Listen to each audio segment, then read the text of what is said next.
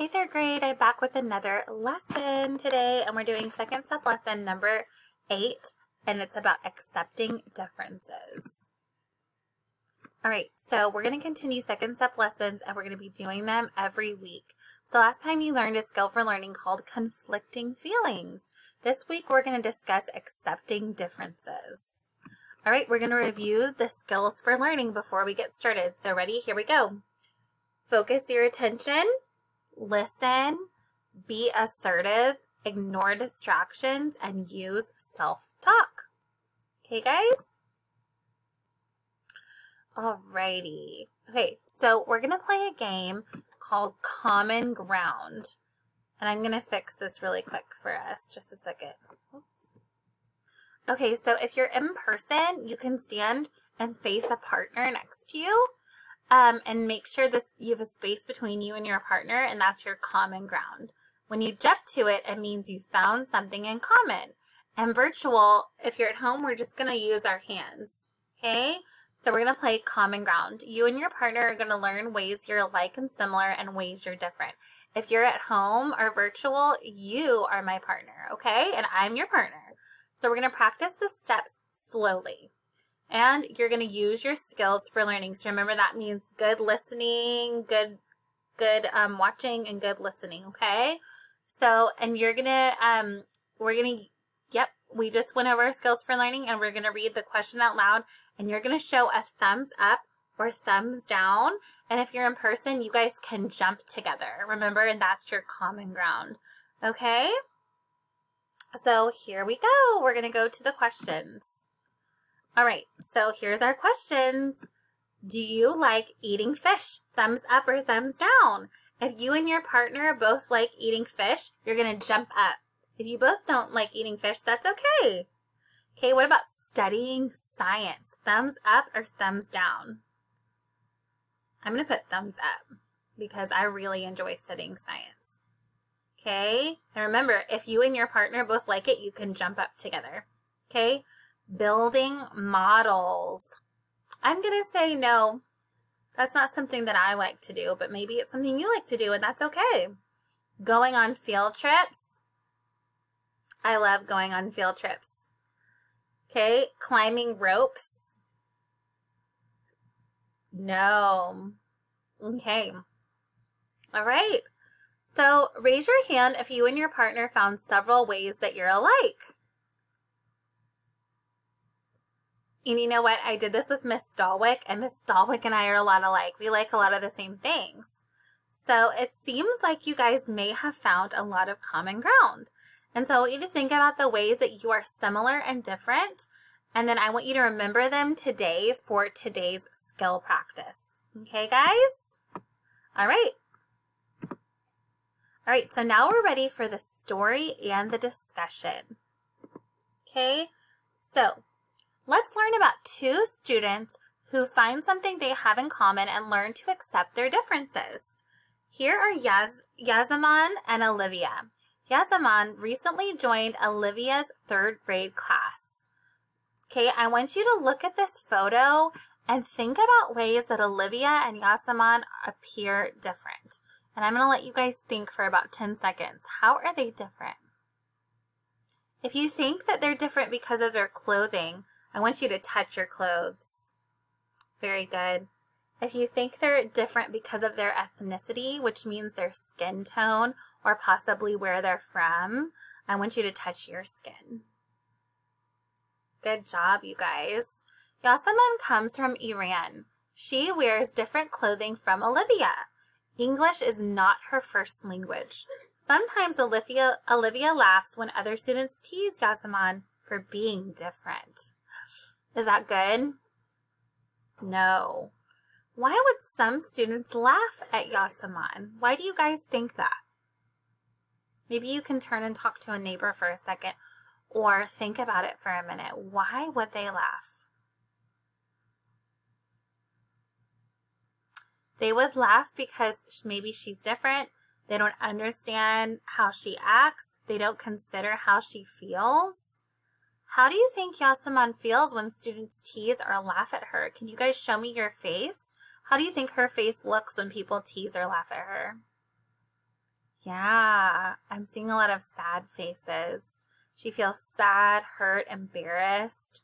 Teasing or laughing at someone because of how he or she is different is not respectful. So I want us to look at the photo again and think about how the girls are similar this time. So that means, how are they the same? So I want you guys to think about it for a second. Maybe turn and talk to your neighbor about how you think that they are similar if you are in person. If you're virtual, just think about it for a second. So they are both girls. They're both third graders. They're doing art. If you agree with me, give me a thumbs up. Does it look like they're both enjoying art? Yeah. So Olivia notices that Yasemin is really focused on her art project. Olivia also enjoys doing art, and she's interested in learning how to make the designs Yasemin is making. Okay, I'm wondering if we can think about how Olivia could get to know Yasemin better. If you agree with me, give me a thumbs up. She could comment on her designs, ask to learn or how to draw the designs, invite her to play at recess. Olivia decides to be assertive and comment on her designs. Yasemin explains that they are traditional designs from Iran. She teaches Olivia how to make one. Later they play together at recess, and Yasemin and Olivia are becoming friends. So let's think about what Olivia could say to the other students at school if they tease or laugh at Yasemin. Guys, this is so important, because remember, if you see somebody getting teased or hurt, that means, and you don't do anything about it, that means you're a bystander. So what could she say or do? Think about it for a second. What could she say or do if people are teasing her? So she could say, teasing hurts people. It's against the rules. People deserve to be treated with respect. Think about how you'd feel if we laughed at you. What can help Olivia and the other students feel or understand how Yasemin might be feeling? What do you guys think? It starts with an E. I'm going to see if you can say it with me. Empathy. Yes, empathy. Imagine being her. Remember why they're teased. Having empathy helps you understand things from someone else's perspective. This helps you accept and appreciate others' differences. Accepting people's differences is respectful. So we're going to listen to the empathy song, and we're going to show a thumbs up every time you hear what empathy means. Okay? All right, here we go, guys.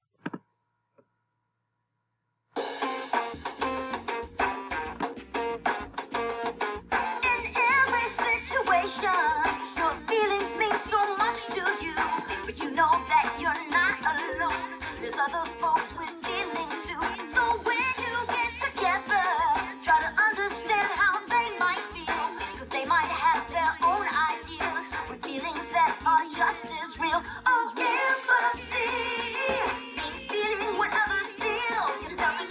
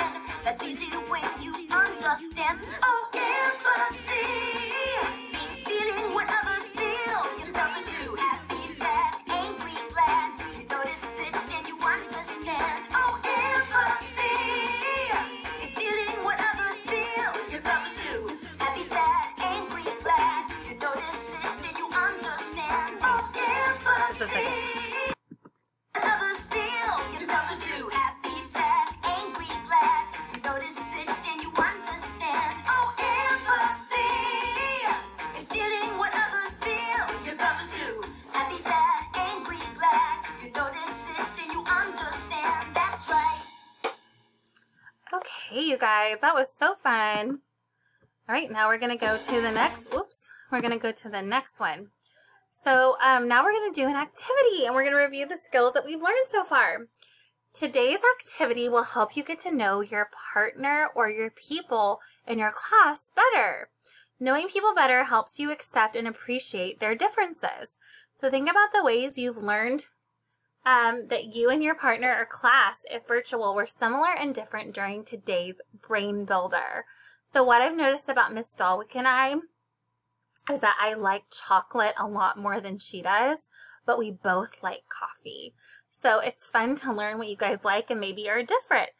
So think about something you'd like to learn from your partner or other classmates in the class, and like how Olivia wanted to learn how to make designs from Yazaman. The more you know someone, the more you can appreciate that person as an individual. Okay?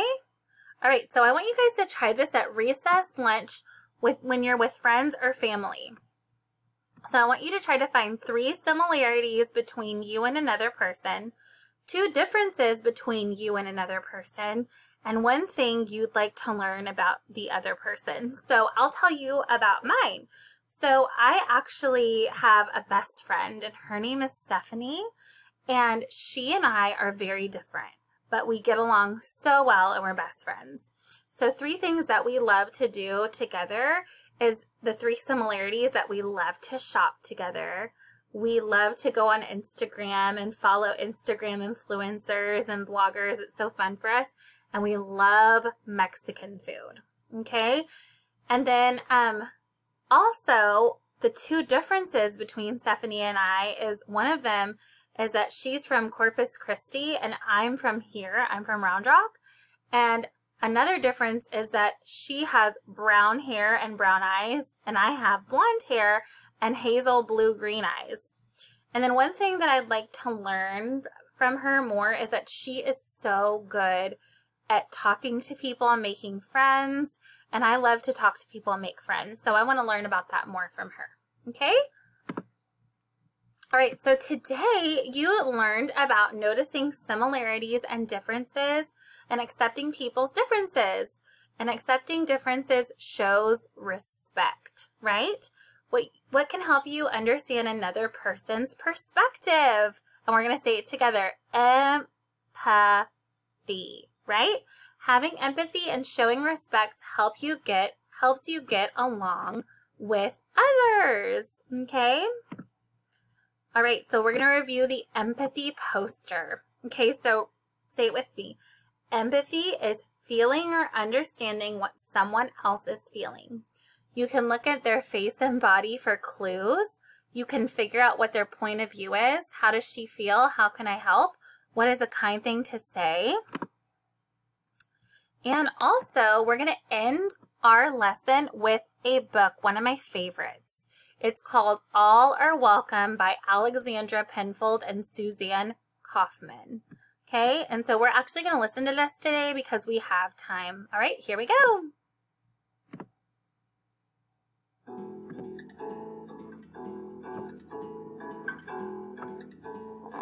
Welcome to Brightly Storytime. I'm Miss Linda.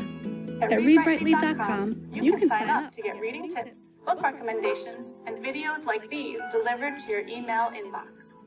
Today, we're going to read a story about kindness, inclusivity, and diversity. It's called All Are Welcome by Alexandra Penfold and Suzanne Kaufman. Pencils sharpened in their case, bells are ringing, let's make haste. School's beginning, dreams to chase. All are welcome here. No matter how you start your day, what you wear when you play, or if you come from far away, all are welcome here. In our classroom, safe and sound, fears are lost and hope is found. Raise your hand, we'll go around. All are welcome here. Gather now, let's all take part. We'll play music. We'll make art. We'll share stories from the heart. All are welcome here.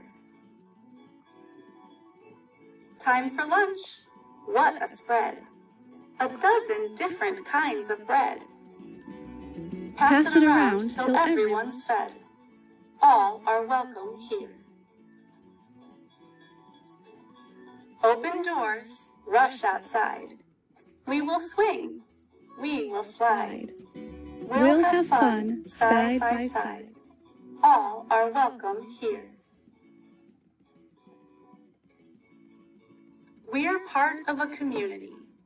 Our strength is our diversity. A shelter from adversity. All are welcome here. We will learn from each other. Special talents we'll uncover. There's a big world to discover. All are welcome here. So much to learn, so much to do. And when the busy day is through, can't wait to come back, start anew. All are welcome here. Head for home to get some rest and greet tomorrow, ready and fresh. Our time together is the best. All are welcome here. You have a place here. You have a space here. You are welcome here.